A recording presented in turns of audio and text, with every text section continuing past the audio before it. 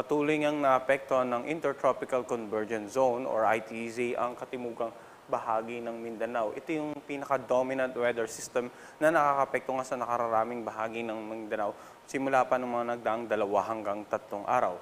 Samantala sa labas naman ng ating area responsibility ay patuloy tayo nagmo-monitor sa isang posibleng low pressure area na posibleng magdulot ng mga pag-ulan dito nga sa eastern seaboard ng Luzon at Visayas sa mga darating na araw. Kaya pinapayo natin yung ating mga kababayan na patuloy nga magantabay sa mga weather updates na ipalalabas ng pag-asa.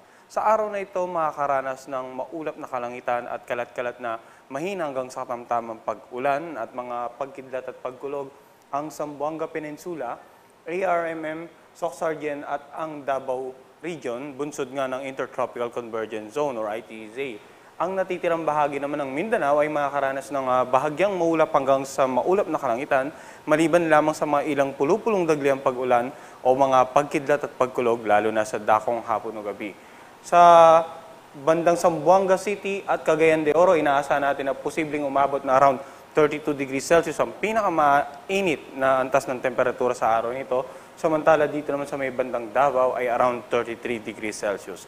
Dito naman sa Luzon, makakaranas ng generally mainit at medyo malinsangang panahon ang mga nakararaming bahagi nga, maliban lamang sa ilang mga dagliang pag-ulan o mga pagkidlat at pagkulog, lalo na sa dakong hapon o gabi.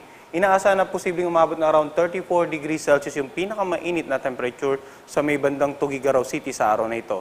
Around 33 degrees Celsius naman sa Legazpi City at sa Metro Manila, aabot din ng around 34 degrees Celsius.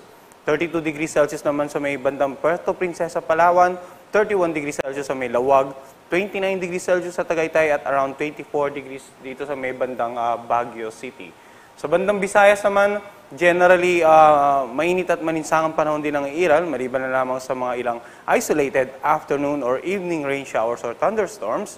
Ang around 32 degrees Celsius ang pinakamainit sa araw na ito sa Iloilo City, Metro Cebu at may bandang Tacloban City.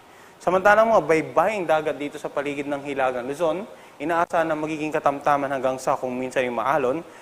Patuloy pa rin paalala sa mga kababayan nating mangisda at yung mga may maliit na sakyang pandagat na iba yung pag-iingat pag pumalaot dito nga sa mga karagatan sa paligid ng Hilagang Luzon. Samantala sa natitirang bahagi ng ating bansa ay magiging banayad hanggang sa katamtaman naman ang mga pag-alon ng karagatan. Sa susunod na 2 hanggang 3 araw, wala tayong inaasahang bagyo na makakapekto sa anumang bahagi ng ating bansa. Dito sa Metro Manila, patuloy pa rin makakaranas ng mainit at medyo malinsangang panahon. Some isolated afternoon or evening rain showers or thunderstorms from 25 to 34 degrees Celsius naman yung inaasahan nating temperature range within the next 2 to 3 days. Bandang Baguio from 16 to 24 degrees Celsius. Sa may bandang Cebu naman isa from 25 to 32 degrees Celsius. At dito sa may bandang Davao is from 25 to 33 degrees Celsius. At dito naman sa Metro Manila, ang araw ay sikat mamayang alas 5:45 ng umaga at lulubog mamayang alas 5:56 ng hapon. Yan ang latest mula dito sa Pag-asa Weather Forecasting Center.